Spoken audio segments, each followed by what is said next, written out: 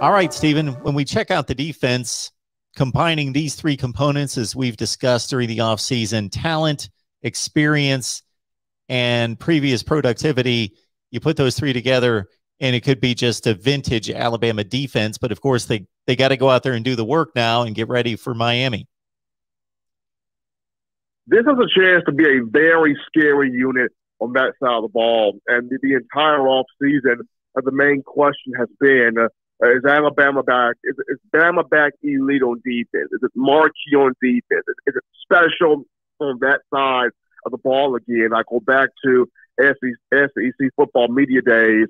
Among the first 5 to 6 questions, too, for Darian Mathis, a 50-year senior on the defensive line to Alabama, was, hey, big man, how's the defense looking? Is the defense back? Is it back to its standards? Is it back to being the elite? Those were among the first 5 to 6 questions to for Darian Mathis. And he basically stared at the camera and said, just watch us this year. We're back. So you look at this group, you look at this team under Pete Golding. Coach Golding, there's a sense of urgency with him, Mark. He thoroughly understands that there's a huge standard at Alabama in not giving up just a whole bunch of points, even though the game has changed, the structure has changed, everything tends to favor the offenses in college football now.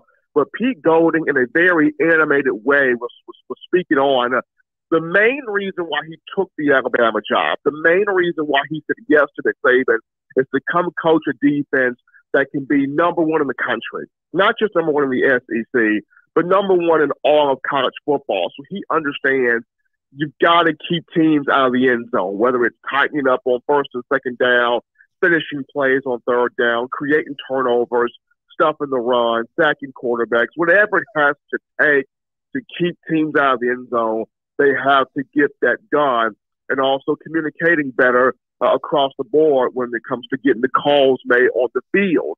So this year's defense has a chance to go back to the Bama groups in 2009, 2011, 2016, and 2017. And it just starts with the sense of urgency that Pete Golding is bringing as he enters his 4th year in the program, his 3rd year as the primary play caller.